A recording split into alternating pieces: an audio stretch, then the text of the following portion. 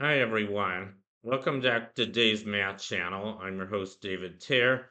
Today I thought I'd do something a little bit different. I thought I'd talk about the perpetual calendar based on the Gregorian calendar and how we can use it to compute days of the week given an arbitrary date, month, and year from the Gregorian calendar. Anyway. Here's a little bit of history. The Gregorian calendar, I guess, it was Pope Gregory the 13th who came up with this calendar. It was a fix of the Julian calendar, which Julius Caesar came up with, I think, in 45 BC. He had added a leap year every 4 years, so we had pretty much the same calendar we had today, except we it wasn't modified enough. It wasn't really that accurate because. The actual year is about 365.2422 days, and this was exactly 365.25. So by 1582, we'd already drifted about, I think it was 10 or 11 days away from where we should have been. So Pope Gregory modified the calendar. He decided to eliminate leap years for turns of centuries except if the century was divisible by four. So, for instance, we 2000 the year 2000 was a leap year because 200,000 is divisible by 400, but 2100 will not be a leap year because it is a turn of the century, but it's not divisible by 400. So, anyway, that pretty much fixed the calendar. Now our calendar is very accurate. I think it only it's something like 25 seconds a year. It's for all practical purposes, it's as accurate as we could want it to be. Anyway, that's a little bit of history. Um, I think in 1753 they actually had to add another 11 days to the calendar just to adjust it. But so that's how we basically got the calendar we have today. And Gauss, Carl Friedrich Gauss, the great 19th century German mathematician, he came up with a nice formula for computing the day of the week given any date, month, and year from the Gregorian calendar. I guess it just has to be 1753 or later. As long as we're using that calendar, this formula should work. And as you can see, it's kind of a complicated formula, but it's not really that hard to use. I mean, what you have to do, I mean, I'll just tell you what all these symbols are. So here's the formula. I'm not even going to read it off. But these percent symbols mean modulus. This is what computers usually use to determine. It's just the remainder when you divide by the thing after it. So these numbers here, capital D, little d is the day of the week. And here's the code on the lower right, 0 Sunday. So you just go through the days of the week as you would see them on an ordinary calendar, Sunday through Saturday. But then you start Sunday, you give that the code 0, and then you just keep going. Monday's 1, Tuesday 2, all the way to Saturday, which is 6. And the other symbols here, A stands for the year number, just the full year, 4-digit year. Little m is the month offset. This is probably the most complicated thing in this formula because it's not enough to just know the month number. You also have to calculate this offset. It's a result of what month it is of the year. This has to do with the fact that our months aren't exactly 4 weeks, and the offset's kind of a cumulative number of extra days at the end of each month.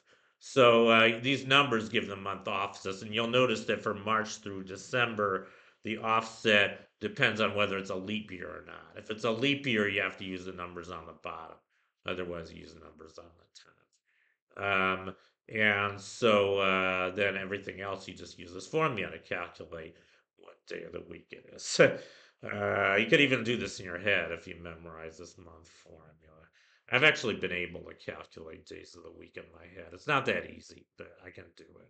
So let's just do a couple examples.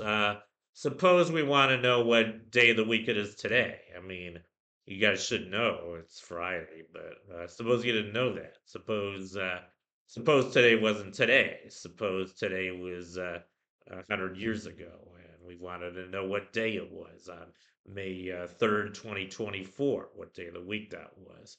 So we could do it using Gauss's formula. Let's just go through it. A, that's the year number, that's 2024. Little m, that's the month offset for May.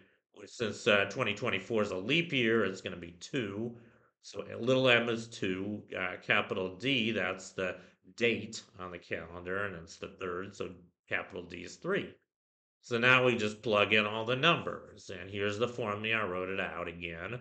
Let's plug in the numbers. So D is 3. You can do all the math. There's a few tricks you can do here. You can calculate remainders modulo 7 of numbers inside this parentheses next to the 7 because modulus respects um, multiplication and all the arithmetic operations. So I just did some simplifications here. I'm not going to go through all the steps, but when you're done, you do get 5 for the answer, which corresponds to Friday. So this formula tells you that today is Friday. And let's do a little bit more interesting example. Suppose we wanted to know the day of the week that the Declaration of Independence was signed. I think you guys all know it was July 4th, 1776. Very famous date in history. Most people don't know what day of the week it was, though. Let's apply the formula again.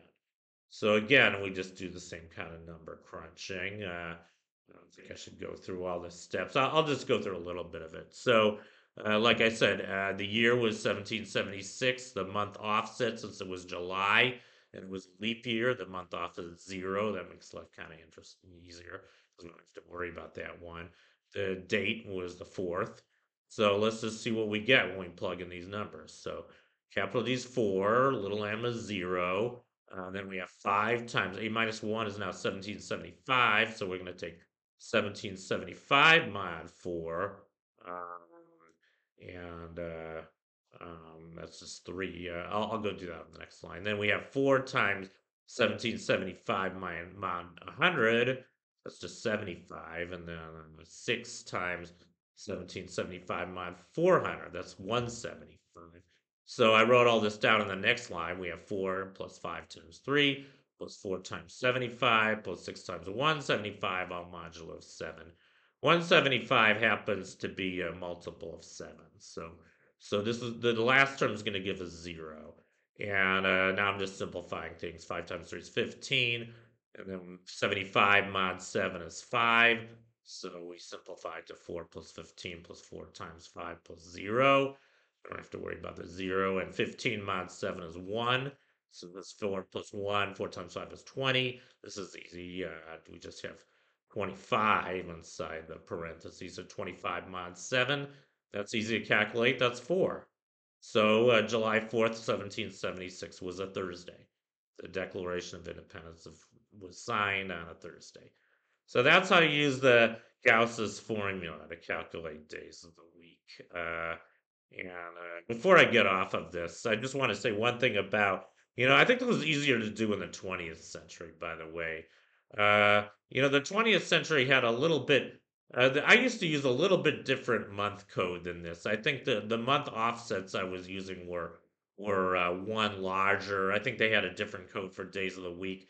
And there was a nice mnemonic for remembering the month code. It was one, instead of what we have here, we added 1 to every number, including the numbers in the top row. So it was 144, 025, 036, 146. And the way I like to memorize this formula, notice that if we group them in threes, 144, that's a square, that's 12 squared. 025, that's 5 squared. 036, that's 6 squared. 146, that's not a square, but it's only off by 2.